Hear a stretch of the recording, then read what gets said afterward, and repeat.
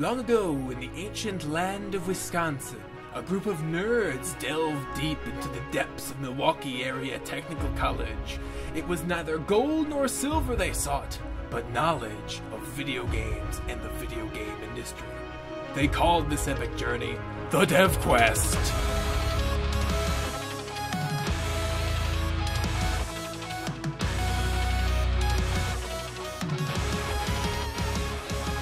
Welcome to the Dev Quest, the podcast where we talk about video games and the video game industry. I'm your host, John Harwood, and I'm joined by Jason Wisniewski, Ian Ehlers, George Madison. And that's it, just us four. And today's hot topic is the Oculus Rift and what the, what is it called? The commercial actual the commercial kits. price. So not the development kits, but the actual price of the Oculus. Apparently it came out that is going to cost $599. roughly, for the pre-orders. For pre-orders, Yeah. Okay. So what do you guys think of this? I think the general sort of internet thinks that that's quite a lot. That's a lot of money. It's a lot of money. But I mean, it's worth it. But the question is it really though? Well, I think people are kind of pissed because like they saw that like dev kits for the Oculus were like, how much were they? They were like 200, 250 something. I think they're 300 some right now. So it was closer to like that number, and I think people were just kind of taken aback by the fact that actually this technology is going to cost like way more. That is kind of strange though, because like if you think about it, you'll be playing like really what it is hardware. So you'd be paying for hardware. You can't actually insert something into the Oculus and play the game. From that, you'd have to plug the Oculus into like a PC. So essentially, like let's say you bought like a $300-400 laptop that is like really well, you'd be paying a lot more for just a piece of equipment that you couldn't play anything right. with. Yeah, I think so. I guess this is going to turn into more of just like a general sort of VR discussion. But my thing is that like VR is a very cool idea, and I think it's going to be around for a while. But I always kind of compare VR sort of more to like what like 3D movies are to the movie industry, because like fundamentally it's not going to change a whole lot about video games, but it will still be there for people that want to go out there and spend the extra money. I as, think like, you're extra underestimating the VR technology. I've only had very limited experiences with it, but to me I think it's going to be an investment, because I think it's going to like change the way that the video game industry is going to be, because they're going to start developing for the VR stuff, and like I don't really think it's a fair comparison for like 3D movies, because that's all kind of crappy. I don't know. I mean, you get the stupid glasses, and it just kind of makes things pop out a little bit. Where VR, you're in a completely immersive experience where you look around and like you move forward and stuff, and you're actually in this world. I don't know. I mean, I kind of agree with you, but at the same time, you also have to think about, while it is cool, people will start developing for, the Oculus, but at the same time, it's a whole risk factor still. So, like, they'll have to integrate whatever they have into that, which is a risk factor, because if their game sucks, then they don't make a profit off of it. Well, that's a risk for any platform. That's true, but now that the platform, like, with new consoles, it's easier to just be like, okay, we just have to upgrade our equipment versus, okay, now we have to change gears altogether and make something completely new we barely tried before. I don't know. I think VR, it's come a long way from what it used to be, but I think that right now, with what it is, I think if people would want to get a whole immersive experience, which is that when they move, their character moves, and that when they move their arm, their character's arm moves. You would need to get a whole setup like they've had at E3, where it's the station and that where you have like the Omni and like the like motion. Yeah, there's some really gun. cool stuff that obviously be hella expensive. Yeah. But like they had a VR convention not too long ago where they showed off like all the different stuff, and they're like these battle stations that you get hooked up into, and you're like walking on like this big treadmill, and like you're like that stuff is really cool. Obviously, that's not going to be like living room equipment, but But the question is like they'll probably wonder how they can bring that into the living room, and that's probably like a thing that's currently being underdeveloped. I think it could actually easily be put into the living room, because I mean, the thing is, people said like, oh, the Wii Fit, that could never be in a living room. They just shrunk it down. Yeah, and I think even taking that Wii Fit concept even further, if you actually get, obviously this would be something expensive, but if you get that bigger equipment, it could also be sold as some sort of like fitness thing. Like, get exercise if they put out, like, exercise videos and the VR or something like that, where you're, like, fully immersed in this thing, but you're on this treadmill-like thing, and you're actually getting a workout while you're doing it. Let's say, well, essentially, they wouldn't even have to make, like, something like Wii Fit anymore. They just have to be in a game, actually.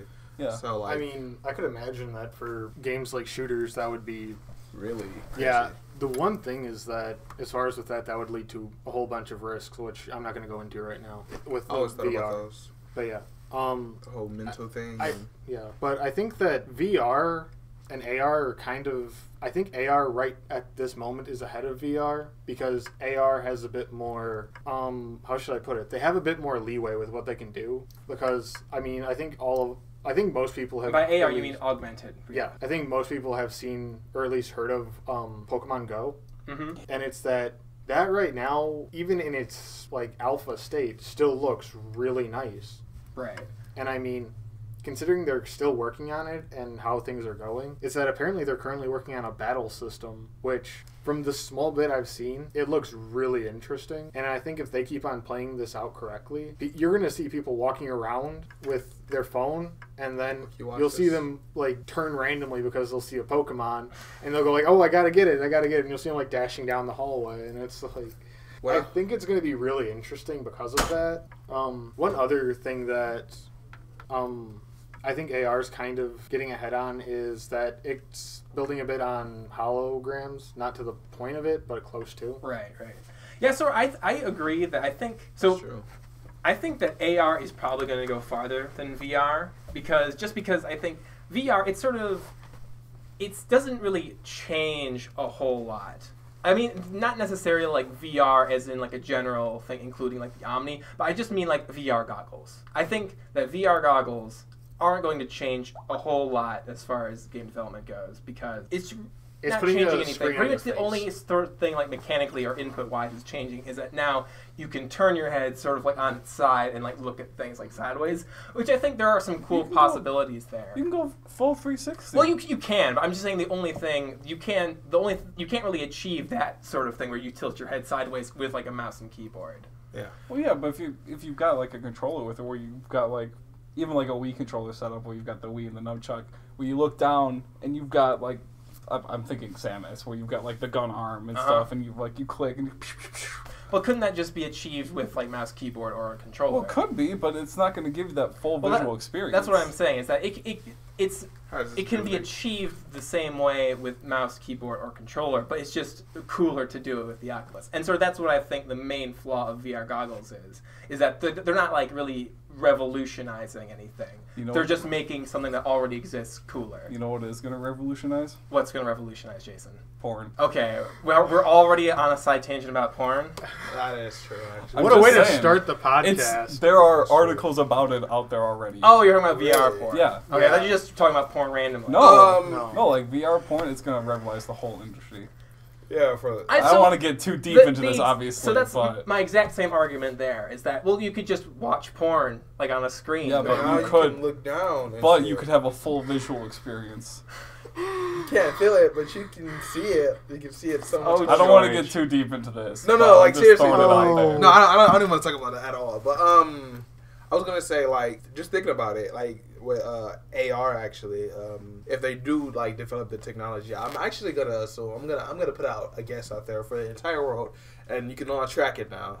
And I want to say 5 years we're gonna have holographic Pokemon. That'd be awesome. I would say a bit more than 5. Do you mean hologram Pokemon? So like Pokemon, like actual holograms, like actual holo. That there'd be like a disc that floats on the ground and it would project a picture. That would be so. Like Yu-Gi-Oh, something like that. In the show.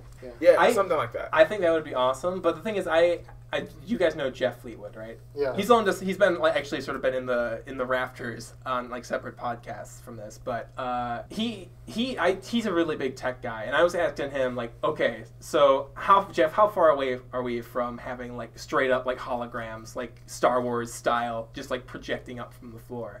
And he was really unsure because like he says that like there needs to be like something that's like reflecting, like the light particles. I think that what it would be closer to personally is that it would be more that we would just end up wearing like goggles or contact lenses that it would just we would see them all the time, and we just Yeah, I think that like, would probably be an easier A way more to do refined it. version of the Oculus. Yeah. almost. Yeah, I mean, it would be kind in of similar that to case, the Hollow, like the Google Glasses, I guess. if that's Yeah. the case, then like if we think of it that way, then Oculus does have a lot of potential, well, at least Pokemon wise, because if they make a I don't know, well, because the Oculus still has to be hooked into something. So actually, never mind. Like if it doesn't, like let's say they had like a wireless version of it, and they made it to where as long It's as you portable. have like portable, Like it would I know have the to Samsung be, version is, but yeah, like, but it would have to be, how do I word it? Portable yet fashionable, I guess would be the correct term, because if you're Yeah. just wearing like this giant headset around in like normal, people would kind of look at you like you're kind of nuts. yeah. Right. So it has But to if be you're like just wearing glasses, then Google Glasses. like Google Glasses, and then you get to like well, isn't that kind of how Pokemon Go is going anyway? they're using it It's on with the phones. phones. Yeah. Like, but like more eventually, more than likely they'll probably Eventually, like, it probably will get Yeah, to they're that going point. to try and probably develop the crap. Yeah, they just kind of want to make it where it is now, so everyone can just reach it. Or you probably still need your phone anyway. Like you could probably just hook your phone up to Google Glass and then see Probably. through there. So all in all, do you guys think the price point's going to be worth it, like as an investment, where the potential might be? I don't know. Like that's still a really tough question. I just think they've because- put this $600 price up there, I think, for early adopters, because they know that there are a lot of people yeah. that are enthusiastic about this kind of thing. Oh, for Oh, sure. so they The wanna casual get that early person money. isn't going to be getting a VR machine. Yeah. That's for sure. I think the early money. when it drops down to like where the dev kits were, like $300, then I'll probably think about investing in a VR machine. Yeah. But until then, I'm probably not going to be too interested in it. I personally won't be investing in it until it gets closer to the 200 mark, Okay. because to me, 200? Our regular game stations aren't even 200. Right, but it's You just want- like considering hardware. it's all it is just a screen that goes on your face. That's all the Oculus is. You don't realize the complexity of the Oculus. Oh, I I get don't the understand. complexity of that, and I get how people enjoy it. That they like it when you move your head, it moves with you. Yeah. But it's that, to me, that's a very small thing. To me, it's largely just that they just move the screen closer to you. And they also add they add 3D as well. Mhm. Like that's also a big component of And the I think Oculus. that's really cool. But it's that you can even do the 3D on a 3D TV. right. So, and I mean, 3D TVs are only $200 some right now. Right. I honestly don't think it'd be worth it at $600. Simply because, like Ian said, it's just like something you put on your face. There's like value wise, like when it comes to like it's kind of a step forward for like game development, but at the same time, there's no real value for a gamer to want to have one right now, or even as soon as possible, because there's still not as many games as there could be. I mean, like, it's funner to watch someone play Oculus than it is to actually play it yourself, or buy that and play it yourself. That's probably arguable. I mean, maybe some people just have different preferences. And prefer It's to play it. opinionated. I mean, it is opinionated, but what I'm saying is like, would you rather go pay $600 for a piece of technology that there's no games for, or would you rather go on YouTube and watch like your favorite YouTuber play Oculus? That's for free. You can still see the games Right. that they do have for it, and you get like somewhat of the experience. You do get to see a little bit about it, and you don't have to come out of your pocket just to experience That'd it. be so disorientating watching someone play the Oculus. Right. You're, Well, you're tracking their head movements. Oh, you mean like on a watching- screen, like- no, I don't mean like that. You'd see the actual. Have you not watched any gameplay of someone playing Oculus? I have not. Okay, so they have they do have like the capture card system still, or whatever. Like, cause you hook the Oculus into the computer. Mm-hmm. So if you were to capture, it'd be the same way if you were capturing a game. Everything, like, you'd still see the game or whatever, and then like depending on what kind of camera they have, either their face would either be in a box or just not there at all. So you wouldn't technically see them. You just see the game. Interesting. I have to agree that the price point and the whole system as it is now for like the casual gamer or the casual crowd whatsoever.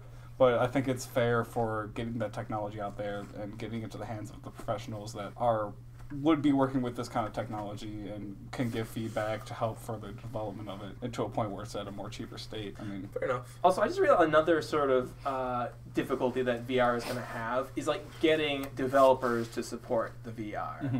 Because I'm sure that like there will be a lot of like AAA companies that will have big publishers like pushing for Call their of own Duty proprietary. Yeah, I can see that coming out soon. But like, it's gonna have to like, what is if I were an indie company making like first-person shooter or any kind of like 3D first-person game that would use the Oculus. So like or just use any VR goggles in general. If there are several different goggles, is that like interface going to be approximately the same? So I can use like Sony's version of the VR goggles? No, their interfaces are slightly different. So I mean, you'd still have to change some things around. Right. But I think largely, if you were doing that, you could have like a standard for what it is, and then you could kind of experiment with it a bit and see which one works better with which system. I guess just what I'm asking is, how difficult is it going to be to make my game compatible with just VR generally, and not just one specific? I think it's generally pretty simple because a lot of times. Well, I'm saying that's what's going to determine like whether developers decide like whether or not the VR really becomes a big thing. Some of it also depends on your engine that you're using. Right. So, I mean... Well, I feel like most modern engines support the Oculus. Or support... Yeah, the Oculus maybe in some way. Yeah. I can see, like, more indie companies starting off with Oculus versus, you know, the AAA. Because the AAA are going to want to take the risk for it. Because, like I said, there's still that huge risk out there. Well, there are a lot of, like, AAA companies that are developing their own goggles, specifically. Mm-hmm. Well, yeah, see, then that's the thing, though. Because in that way, they have their own version of how it works. You know, now that they have that Oculus technology out there, they can just, you know, they can tweak it to their benefits or whatever. So I am looking forward to seeing like all of the different capabilities that, you know, companies and people come up with, because a lot of interesting things have happened off of small things that no one thought there would be huge things. Yeah, I think there are definitely some like cool, interesting things you can do with VR, but I kind of persist that like it's not really going to change the industry that much, and that it will sort of remain in the sort of like in the. Just, I think it's a really good comparison for like the movie industry and like how 3D is like it's there and people go and do 3D movies and stuff like that, but it didn't really change a whole lot, at least on the like viewer side of things. It has the potential to change things. I mean, I get what you're saying. Like it just depends on like who, like it has to be that one person that comes, you know, and be the guy to lay the work down so that it does have that impact. But if we don't have that guy, then I agree. Okay. All right. So, any closing thoughts on the Oculus or VR in general, guys? I just think it's going to be the gateway. The gateway drug? Once that technology gets out there, they're going to start working on that more and more. And, like, before you know it, we're going to have, like, the full, like, out-of-mind experience stuff. Okay. Like, give it 30 years. Yeah, that's definitely a cool idea, but I don't know. I'm skeptical. So I can see it happening. I don't know how long it'll take, but I can definitely see it happening sometime in our lifetime. Okay. Yeah. Cool. I'll still be alive. Even if I'm an old man, I'll still be playing games, so whatever. Yeah, just like 95. Like, I can still I'm not going to live to 95. Oh, okay. Well, you're optimistic. Give me 40 years. Okay. All right, guys. Now we're going to do a new section of the podcast that we call Why Your Favorite Games Suck. Yeah. And today I'm going to be talking and arguing that Pokemon kind of sucks. And I will be arguing that John is wrong. Okay. I will also be arguing that John is wrong. All right, John. State your case. Okay. So, just recently, I went ahead and I picked up my copy of Pokemon Diamond and Pearl just recently. Okay. Were they okay? Because they were okay. I really enjoyed those when I played them. At the time when they came out, they were good.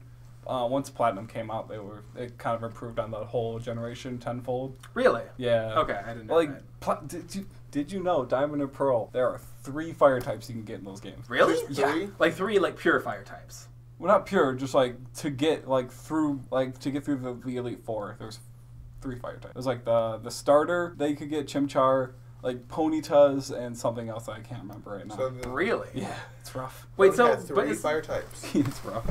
Wait a minute. Platinum made it a lot better. Okay. Yeah. I'll just take your word for it for the time being. But that's not why I'm saying. I hate it when just fun fact. But so basically, I was like, oh yeah, I'm getting back into Pokemon. I'm gonna min-max the shit out of my team, and I'm just gonna get all the best Pokemon and see what their stats are. And I spent like all this time like getting my team together, and then I like spent a lot of time looking at like items, what was like the best for like training certain Pokemon, like what was the best for like, you know, what the best damage, and I calculate like, oh, there's like stab damage too, and there's like all these like really cool like mechanics that go into the battle. Yeah. And then you start the battle, and then it's just like, oh, well, I think I know what attack I'm just going to use for like every situation. Well, you're with this talking about Pokemon. just like in game during the story, or like I'm talking like just like going around and like In general. grinding, training Pokemon, and also just kind of going up against trainers too. Well, yeah, if you're I mean the Pokemon AI master- trainers in the game are not. So you're saying that Complex. the core of Pokemon then is actually like PvP and like facing like other. The core of Pokemon is collecting monsters, seeing what And you're that- gonna get, and so- making a team that you like. That part is fun, but I'm arguing that kind of like what breaks Pokemon is the fact that you're getting a team together to like fight other Pokemon, and then the fighting isn't great because. Yeah, well, the AI trainers are not good. Well, then I what mean- what is supposed to be good about You- No, I the get what competing you're thing. saying. I You're get what playing you're other saying. people, what? playing against other people. So you're saying that Real that's people. the ideal way to play Pokemon? Well, if you're doing what you describe, where you're grinding, getting good move sets, and learning the items and stuff, then yeah, that's where it all culminates, is the competitive scene against other people. But I don't want to play competitively though. See, you know the thing. Then I you're still- coming in with the wrong mindset. Well, no, but it's, You know- it's look, Pokemon is a single player game. There's like a huge story mode. Well, not, you know, there's a story mode to it, and you can play the entire game and enjoy it Yeah. without facing other people, Yeah. other humans. Yeah. But like, I just think the combat is so like flat, and it's just like, oh well, I've at this point I've got like a level 100 Sceptile, and so just pretty much just every situation. Every situation is just like, oh, well, I know I'm just going to come into this battle and use Leaf Blade. Yeah. I'm curious, if you're trying to get back into the Pokemon, like, why did you pick up Diamond and Pearl? Well, but it's just the one that I had, and the one that I had all my level 100s in. So. Okay. Okay, so for your, because I also ran into, because he has a valid point. You know, when you're just like if you're in a situation where you either can't connect to people, you have no one to play with or whatever, then you know you're sitting there and you're playing the game and you want it to be more fun, but you're like kicking the AI's ass like really, really easy. And so what I did was I like started playing hacked versions. Like I tried to play them as fair as the actual game was, because you know if you like just do all the cheats and everything, it's like, yeah, that's lame. It's cheap. It's not. You're not actually playing Pokemon. So and with the hacked versions, what I found was they make the trainers harder to beat. Okay. So Yeah. that's the They only make plus the I see. AI a lot better. They make the AI a lot harder to beat, and that actually has made it like a lot funner, because then you have to like you're sitting there and you're thinking like, I can't beat this guy. I tried 5 times, I can't beat him. His Pokemon only 1 level stronger than mine, but I can't beat him. And Right. so what you do is you go through the grasslands, you fight wild Pokemon, grind you it go back to fight you know, like past trainers, you fight them. You just keep fighting as much as you can until you go back and like, okay, I think I can beat him now. And so You know what helps in those hack games too is that you can usually, like, if you're on your computer, you can usually speed them up. yeah. Like you Yeah. press like shift or something, like super speeds and Yeah. stuff. Yeah. And that's another thing that was really good. Like, I'm not trying to advocate for like hacked, you know, shenanigans, but it's Well, just there are a lot of really good hack ROMs out there. For yeah, Pokemon. like the one I play is Dark Rising and Dark Rising 2, and I've like, heard of those. They well, actually started doing the hack, or they started figuring out ways to do the hacked version of games for the DS as well. Yeah. what I really want to see, like, which would inspire me to go pick up a DS as soon as possible, is like if they made a Pokemon that was closer to a hack version. Like, there's more, because Pokemon is generally very cheesy. They stick to like the same, like, for kids. it's for kids. Yeah, you But play like, Oh yeah. it's I grew up for with kids, Pokemon. but I love like at the same time, you know, they could make it slightly harder Or a darker. slight, like, you know, slightly more immersive. Like not necessarily darker, but like, because even in Pokemon Blue, like one of the very first Pokemon, you know, like they said, More in depth, you mean? yeah, like more immersive just in general. Like in some of the newer Pokemon, I don't even know if it's still the same. Like you can customize what your character's actually wearing, right? which is cool because that allows for that immersion. But what I think is like you want to be more, you want to feel like a Pokemon trainer and not just like this OP guy walking around killing everyone. Okay. As far as like content and story goes, for like getting more in depth and like hinting don't at do more that, dark though. subplots, the newer like X and Y, there is some of that in there. But you have to keep in mind that as much as like adults will love that game and stuff, it's for kids. Still, but like the hacked versions, they're not even all that evil. Like at least not the one I'm playing. It's like it sticks to the whole cheesy. It depends on which hacked version you're playing. There are some dark ones out there. Oh yeah. Yeah, I know. Isn't there, like, isn't there I saw a hack called like Pokemon Uranium or something like that? Yeah, And that's there supposed is. to be like really dark. Yeah, that's pretty dark. Was that the zombie one? It's This is I don't know. like I this- just heard that Pokemon Uranium was like Pokemon super Uranium messed was up. one where Permadeath, I if think. any of your characters die, it's that actually die. they die and it then shows like a little thing after a battle. Oh of, yeah. Like your character digs a grave for the Pokemon. Yeah. Oh wow, And it's like, that's brutal. wow, that is No, really I've got dark. a few suggestions for you, Okay. John. Oh, If you're trying okay. to That's make too the much. experience a little bit more intense, more interesting. In Diamond and Pearl, I mean, these exist in every game so far. There's the battle facilities that you can go to, which I don't remember what they're called in Diamond and Pearl. I think there was like a whole one there. Gym. I where think it you've was got- just called a battle facility. Yeah, I think that one's got like multiple choices there. Where usually like the standard one was where it'll flatline all your Pokemon out to level 50. Okay. And you'll go against endless stream of trainers up until like I think 50, where you earn like a special badge. Where like each fight gets progressively harder and harder. The AI teams are become more tailored to beat your team. Okay. And like you do actually have to employ strategy, and that's where you're gonna find the toughest AI opponents. Okay, I see. Otherwise, just for the straight story mode, are you familiar with the Nuzlocke challenges? I do know what the Nuzlocke Okay, challenge is. That's those are where you have to be extremely conscientious. Yeah, those are really fun. Yeah, those are hard. I've only completed that like Do twice. they still have contests in the newer Pokemon? Yeah, but they're lame. Well, like I don't know, like because I can't even remember which game it is anymore. Like I think it was a hacked version of Sapphire. Ruby and Sapphire is when they introduced the contest, Yeah, and that's one I actually like those. because they're really good. They were remember put I together liked really them well. too. Yeah, when and I they first redid encountered them. Like they redid them in Omega Ruby and Alpha Sapphire, like bone to bone. But like if you get to Diamond and fourth and fifth generations, or sixth generations, they're awful. Yeah. Ugh, there's like musicals. So and in stuff. Alpha Those are Sapphire, worse. they're actually good. Yeah. Okay, It's so- what Ruby and Sapphires was. It was Just the old- updated. Okay, because those were The really old good. Like Yeah, you know, they were fun. Huh? Also- and they were hard. Yeah. They're like when you ran out of stuff to do, like you beat the main story or whatever, and you just wanted to run around. I just did contests. Like what I did was, I had a Pikachu or whatever, and like I made it mate with a Clefairy so I could get Pichu because I didn't have another Pikachu. And so I had two little Pichus. You just take it to the daycare, bro. It's Don't not worry that. about it, Well, man. Little kids can do it, Egg so groups, it's man. okay. Egg groups, man. Don't worry Okay. about it. Eggs, man. So you don't actually see the mating process. I know that. So I had two little Pichus or whatever, and I just kind of like had them with different stats and see what would work or whatever.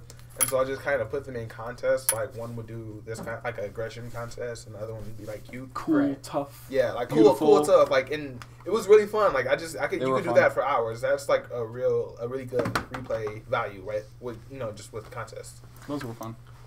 Yeah, I mean they were fun at the time, but whatever. I go back and do them sometimes. Also, we quickly glanced over it, but the Nuzlocke challenge is where. What are the rules for it? Is Nuzlocke that- challenge. You can only catch the first Pokemon you find on each Yeah, route. that's If your right. Pokemon dies, they die. You cannot use them anymore. You have to put them in the PC. There's one other rule that I cannot remember right now. No, It's.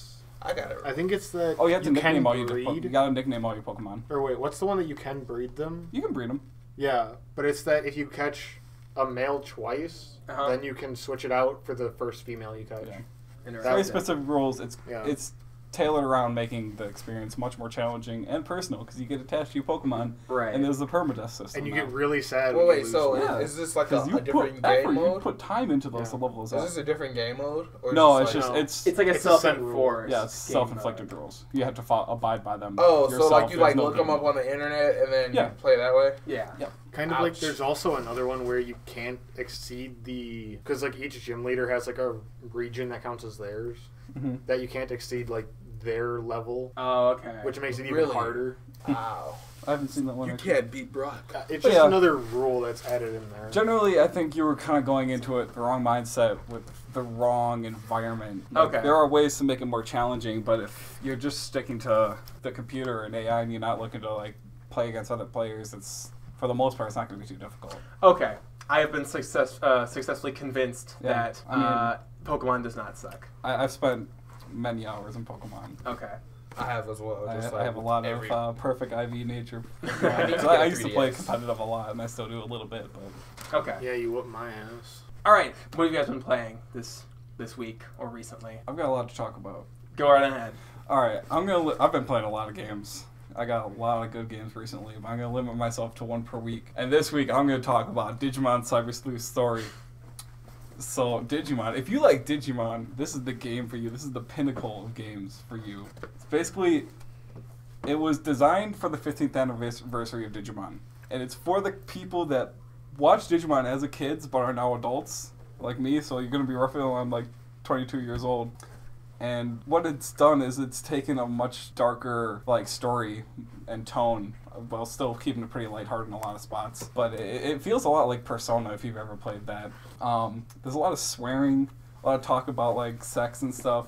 And it's just great. You can get like any Digimon you want. Like if you want just the weird Digimon, a lot of them are in there. If you want like all the really cool hero Digimon, you can get those. If you want like the big bad ones, you can get those. I'm a little upset that some of the mechanics from the older games that I really didn't like have made its way here. They've still survived all these ways through.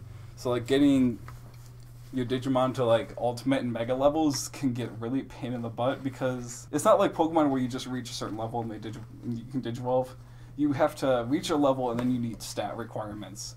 And some of the stats are really just weird, where like they're not good stats where that Digimon would learn normally. So you have to like take him to the farm, which is I hate that feature where you have to like outside work where like they have to just train on their own to increase a certain stat, and it takes a set amount of time. It's awful, but the payoff is just there. You get all the callbacks, they animated all the Digimon super good. It's everything you want. It's everything you want as a Digimon fan, and it's wonderful. Every single Digimon can turn into any other Digimon. Like, it'll take work, but you can do it. Is that impressive? I don't know. I've never played It is Digimon. impressive, So. and they're obviously not using all the Digimon, because there's a lot. There's more than Pokemon. Okay.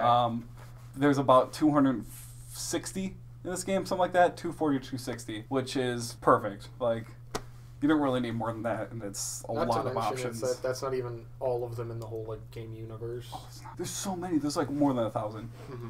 It's ridiculous. And a lot of them are just like recolors. It's like you got Leomon, and then you got Arctic Leomon, who is just Leomon that's blue.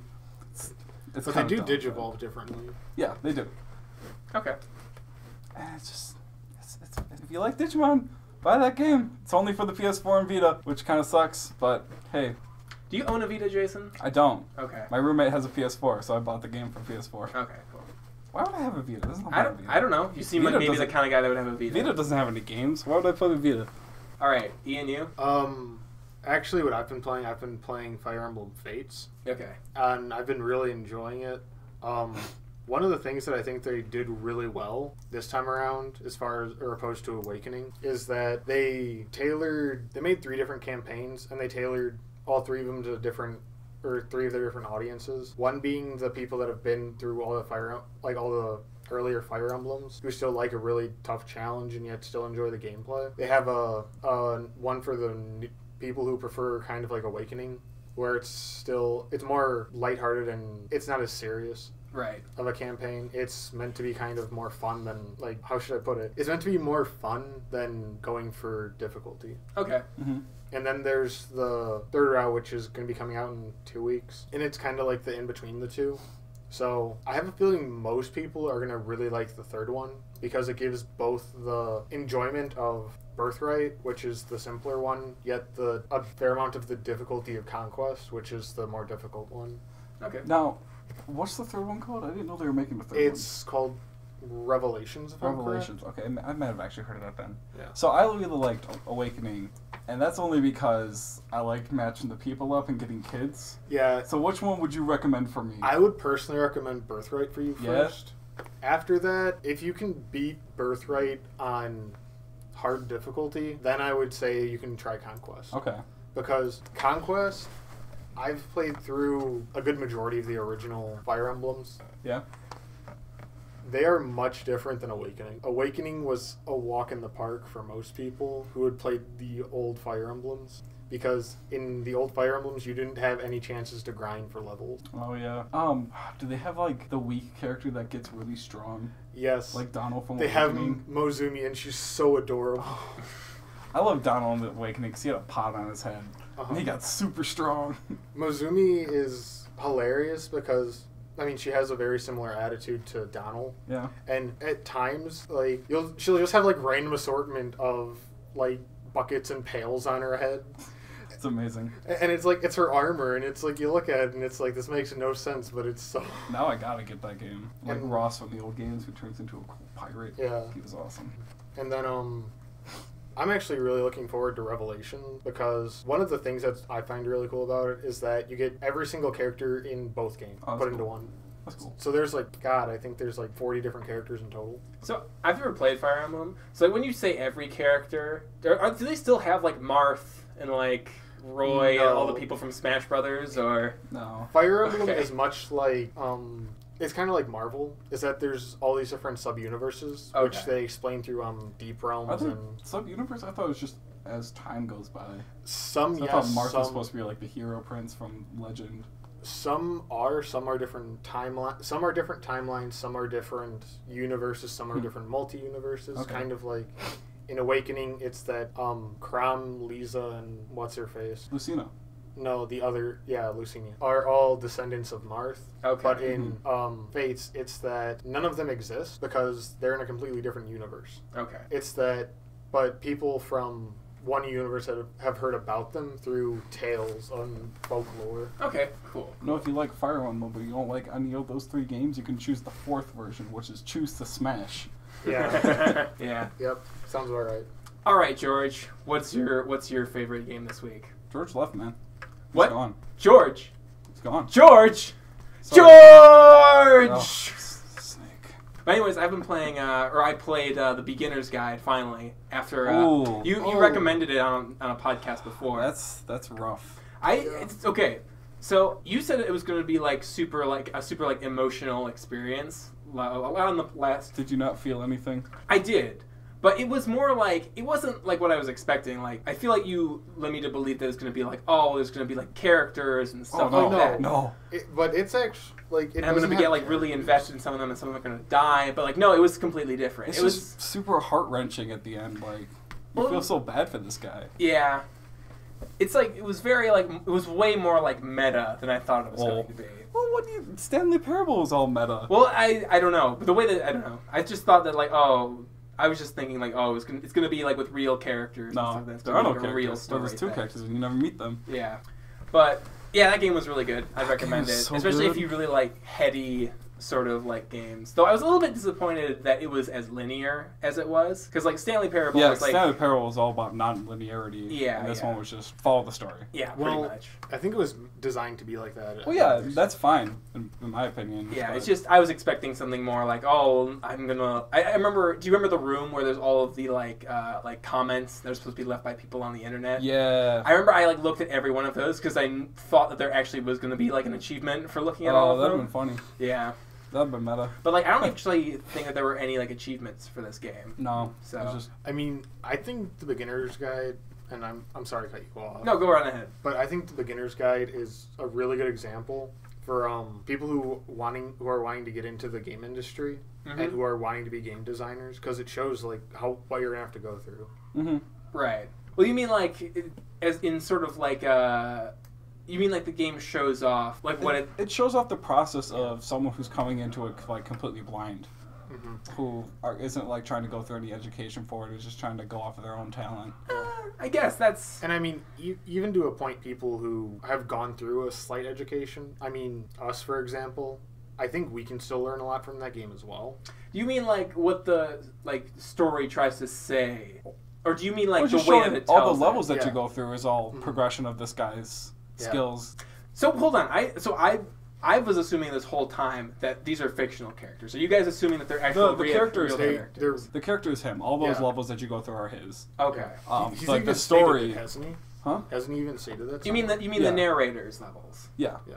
Like the story Is implies that it's about the other guy, but that's just for story's sake and to make that game really emotional. Okay. But it's more or less his tale. Because I didn't get the impression that they were the same person, Coda and the narrator. Yeah, no, you weren't supposed to get that Yeah. impression. That was for So- story's sake. Well, so are you saying? So are you saying that's 100% certain that it can't be interpreted a different way? That they're actually just two characters? Unless I was lied to, I thought it was By like who? in an interview. By the guy who wrote it. Yeah, Oh. I mean, from what I've been told, that there are interviews. I never looked into it myself, saying that was a story about his progress and stuff like that. But most like the story where he's like begging for forgiveness and stuff is just for story's sake. I think it was like a friend.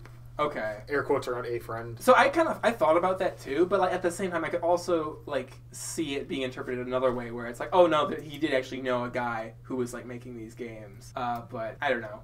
I think It's left sort of intentionally mystery. ambiguous. Yeah, I mean that's what both those games are supposed to be. So Right. good games, Yeah. good games, both. Stanley of them. Parable and Beginner's Guide, both great games. Yep. All right. We good to wrap up here, guys? I think so. Sounds good to I me. want to go home. All right. We'll see all of you listeners later. Well, we won't actually see you, but like Well, we'll go. hopefully hear your comments and your criticisms and All the nice things you have to say to all us. the nice Yeah. things you have to say about us. So, Give me the hate. All right. Absorb it. see you guys later. Bye. Bye, Demon Hearts. See Forgot ya. the plug section. Ooh. Bye-bye. Gotta get that in there. Bye, Demon Hearts. Oh, good job, guys. I like that.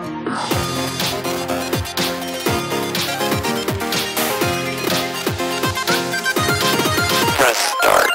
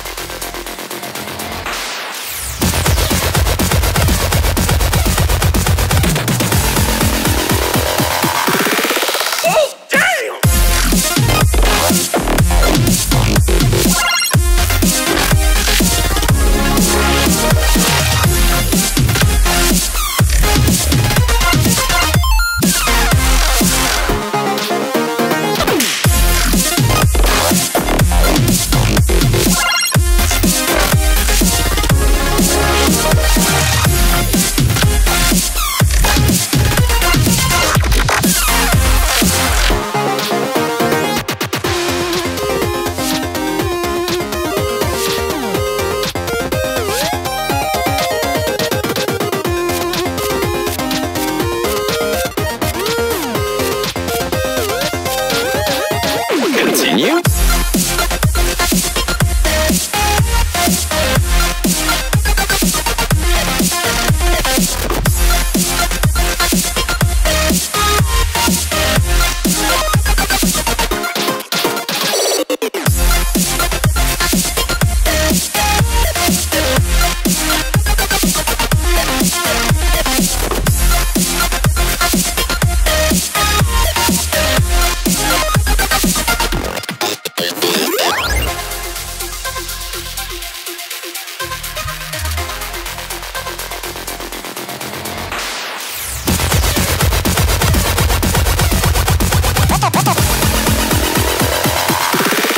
Bro, this is fire.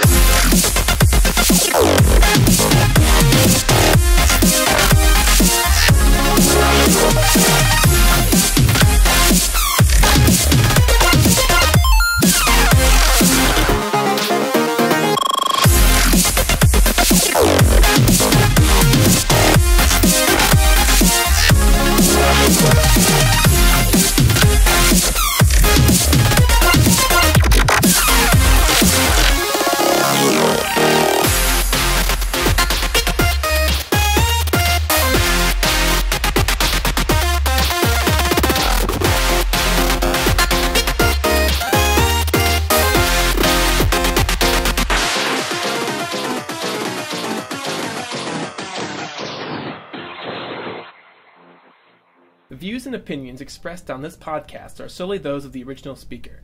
These views and opinions do not necessarily represent those of Milwaukee Area Technical College.